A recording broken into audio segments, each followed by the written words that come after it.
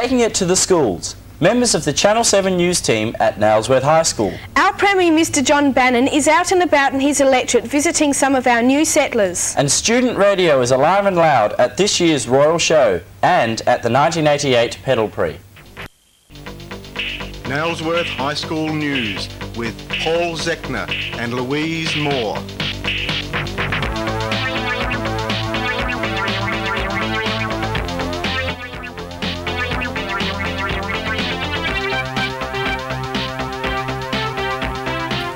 Jeremy Cordo, Max Stevens and SAFM's Jeff Alice shared their professional knowledge of television news recently when they visited Nailsworth High School. They arrived by helicopter to a warm and rousing reception. Then they were taken up to the Media Studies Centre and settled into a lively discussion about television news. While the viewers sit at home... The team started out by showing us a very informative video about how the news is assembled. The program showed us all the different sections of a news story, how they are collected and written, edited and finally presented. During the question and answer time, they pointed out that if you wanted to get into this type of business, you would have to start at the bottom and work your way up through the ranks. Their advice was very valuable and much appreciated. Questions from students range from being very general to very work-specific. They admired our studio facilities and teamwork, commenting on how well equipped our Media Studies Centre is. The visit concluded with the presentations of our T-shirts to our guests and a sincere thank you for their time in our school. This is Justin Wanzik for NHS News. And what a fantastic experience that was to have the 7 News team here. Once again, thank you Channel 7. Louise. Yes indeed, thank you Paul. Our Premier, Mr. John Bannon, went back to school recently, but this time he was only visiting.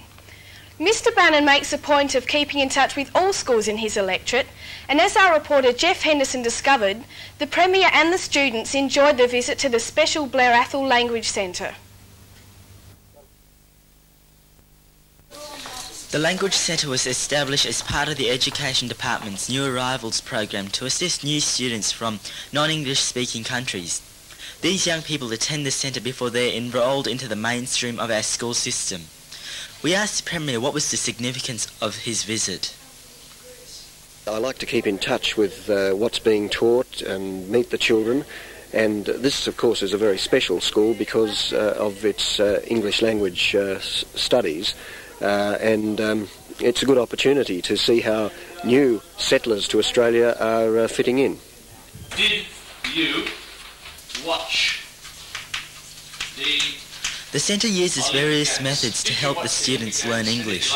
On his visit, the Premier experienced one of them. The students took an immediate liking to Mr. Bannon's warm and friendly approach and were obviously sorry to see him leave.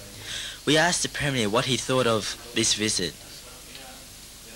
Well, this is different from other visits. If I go to a high school or even a primary school in any area, they tend to be teaching the same sorts of things and their problems are similar, and of course it's quite easy to sit down and have discussions.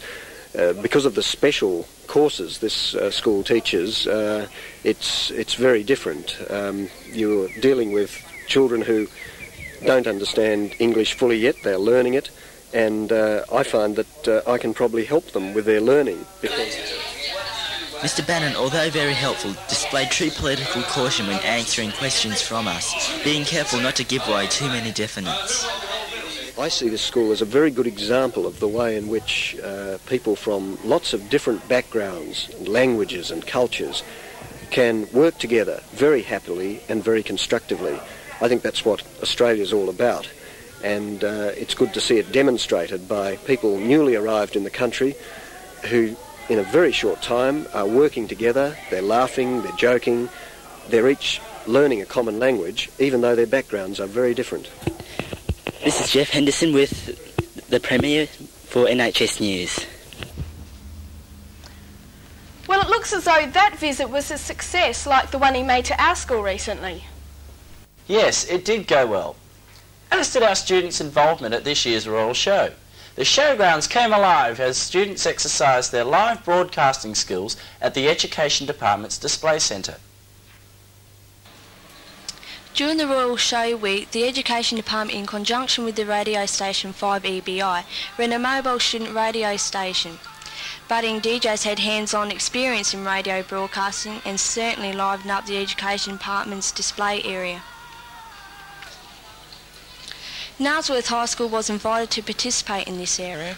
The station was coordinated by Mr Jim Jarman, a teacher from Wollonga High School, and the on-air studio was supervised by 5EBI staff. Andrew Jarman got the show underway.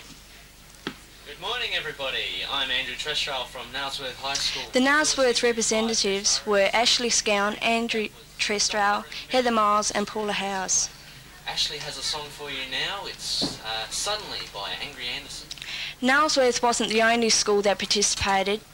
Banksia Park High, Keith Area School, Vermont High and Wollonga High School were also involved.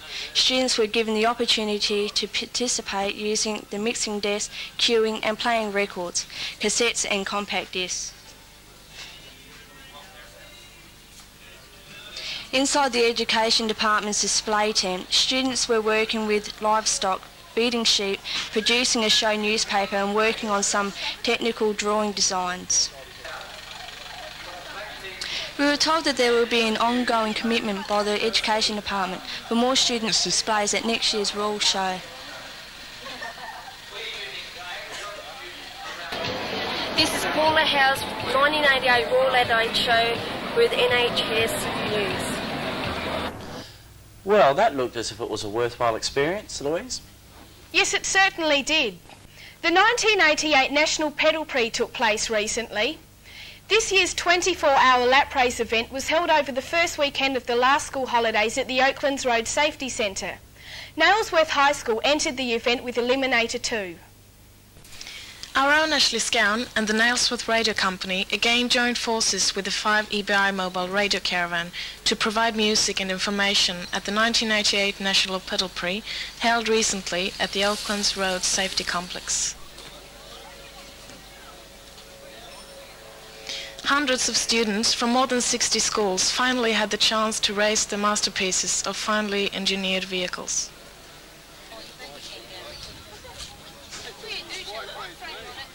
Nailsworth entry, number 47, Eliminator 2, was built by Year 11 students and coordinated by science teacher Mr Graham Stark. Right, here we are at the Oaklands Centre. It's a Nailsworth entry, or almost entry. We're having trouble qualifying at the moment because a few minor things like mirrors and lights, and there's a stress point in the frame that we're trying to weld up just before we enter it. Most of the other entries here have had probably a couple of years' experience and know the event. This is our first try, and most people I've spoken to say the first try is learning, and if you can get going and actually get around the track, you're doing well. We've spent about $400. We just heard that Holden's have spent about $5,000 on their entry, so we're a little bit cheaper. And hopefully, if we can keep going, then that's not a bad effort. But, some of these guys have been working flat out, and we're still going to keep working flat out and see if we can get there. Okay. Last-minute changes and modifications on the vehicle's chain mechanism and seating position are always a testing race against time. The first official event was the celebrity race. Many well-known media and sporting personalities, including Channel 7's Max Stevens, freely donated their time and driving expertise, giving the vehicles a chance to show off to the large spectator crowd.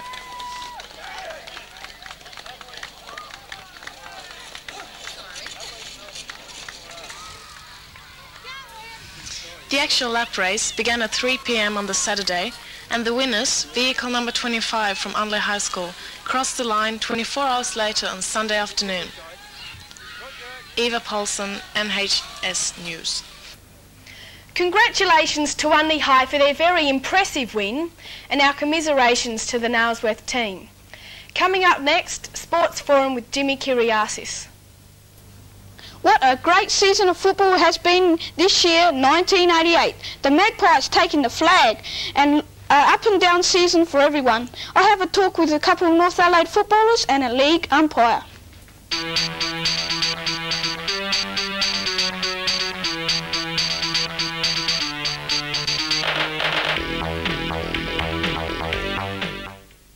Today here with me I have Laurie Argent, the league umpire, Andrew Jarman and Jason Rowe from North Adelaide Football Club. Thank you for coming.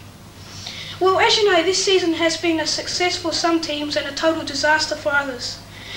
And also there's been a lot of controversy surrounding the trial by video, which rules out unruly play during league matches. Head Commissioner of the SANFL Tribunal, Mr. Brian Martin, has had a rough task finding the guilt or truth of players during matches. Do you believe taping of games will make it easier for Brian Martin or harder on you as being an umpire? I think there's two probably distinct questions here, Jimmy. Firstly, it is going to be easier for Brian Martin to assess any tribunal hearing, any case, if he has the film evidence.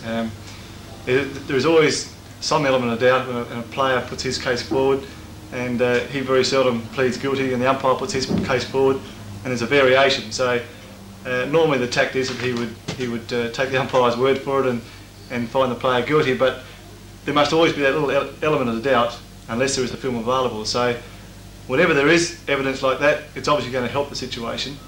But the other situation of having trial by video, my personal views are that if a player is guilty of a major offence and it is shown on video, I think that it should be taken up. I think the Carla incident this year was probably a classic example of the type of incident that should be brought before the tribunal if it's not seen by an umpire. If two guys are having a fisticuffs and there's no harm done and the umpires don't see it, I don't think that's justification to bring that particular case up. Yeah, do you believe in any way, as being a player, do you believe the tribunal should change?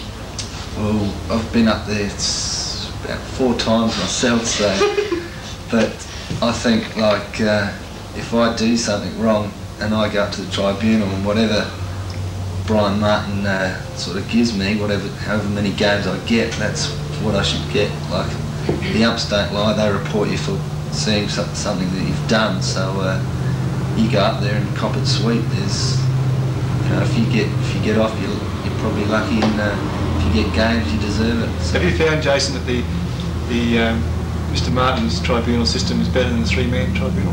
Yeah, I've been to the 3-man tribunal as well, and it's sort of a big mix-up, but you got one sole judge there, Brian Martin, and he knows, he's probably seen you before, and you've been up before him before, so he knows what you like, what you do, if you lie to him or whatever, so he can work things out just in his own mind, so it is better. What about you, Andrew? Do you believe that the tribunal should change, or do you believe it's doing well as it is? I think it's a very good setup, because I've been up 4 times myself, so I can't argue either. I'm a really good mate of Brian Martin's now, so I think he's doing a good job. South Australia, and plus he's showing consistency. Guys going up with a forearm and elbows, they're getting 5 and 6 games, and I think we've got to stamp that out. You give a guy a bit of a whack under the chin and that doesn't hurt from time to time, but those serious ones, elbowing and lifting the elbow and things like kicking, he's showing consistency there. So I believe he's doing a good job, and I think the VFL might be taking following our steps. I think it's good. Well, I'd like to thank Jason Rowe, Andrew Jarman and Laurie Argent for coming along. Thank you very much. All right, thanks, Jimmy. Coming up next, Richard with the weather. The maximum temperature in Adelaide today was 17.6, which was 2.4 degrees below the estimated maximum, occurring at 1:10 The minimum was 8.7 at 4:51 this morning. We had temperatures in the state ranging from 29 degrees in Maree to 15 degrees in Mount Gambier. Here are the temperatures of the capital cities in Australia today. The state forecast for tomorrow will be fine and clear at first, with scattered showers developing in the late afternoon. Through the state tomorrow, the temperature range will be from 15 in Mount Gambier to 29 in Whyalla. The winds will swing from the south to the southeast at a speed of 10 to 15 knots. There will be high tides rising at 5:55 a.m. and low tides approaching at 12:24 p.m. The pollen count is low at 290 and remaining steady. The cloud chart tonight indicates that this band of cloud along the western coast will travel across the metropolitan area, causing some scattered showers about in afternoon. On the other map you can see the high which is going to produce this warm morning. This high will make way for the cold front. So tomorrow a fine morning, but becoming unsettled in the afternoon with a top temperature of 23 and an overnight low of 10. Well, that's it for our 1988 Newscasters program. Our thanks to all the staff and students behind the scenes who helped put it all together. And on behalf of the Nailsworth High School team, goodbye. Goodbye.